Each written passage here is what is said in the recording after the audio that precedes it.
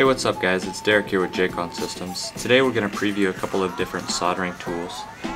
The first one we have here is the stainless steel case with the low abrasive brass inside here. And the second one we have is a soldering pump, or desoldering tool, excuse me. Click it down and push it. So let's take a look and see what we do, what we have, and how these work. Alright, so I have the Pro Mini here, and I want to solder on some headers. And so I would take my soldering iron, and typically in the past I would have a sponge. I'd get the sponge wet and I would take the soldering iron and just move it back and forth or dab it on the wet sponge to get rid of the extra solder. Well, we have another tool. This little guy here, which we just previewed a second ago.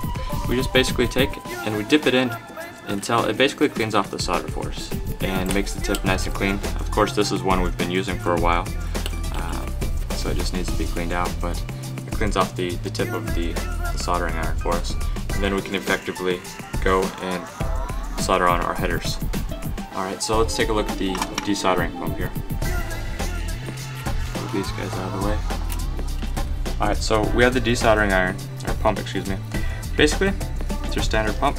Push it down, it loads it up, and we'll push the button. And when we push the button, it sucks out the solder. So let's say we have this hole filled here and we want to get out the solder, put it down, we push the button and we just suck out the solder. And of course the solder needs to be warmed up with the soldering iron in order to suck it out, but this actually just sucks all of it out for you. So there you have it. We have previewed two items: the stainless steel case with low abrasive brass and the desoldering pump.